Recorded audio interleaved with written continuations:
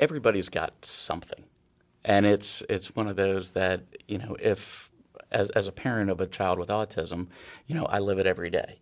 So what my goal is with the people that come to us for services is the same goal that I have as a parent is I want my child to be able to have the opportunities that everybody else has.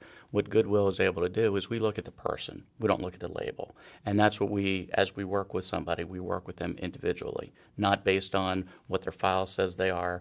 We work with them to find out what their gifts are and tailor our programs and how we work with somebody to meet that individual's needs and ultimately place them in a job where they're going to be successful based on what they want to do, not what we prescribe.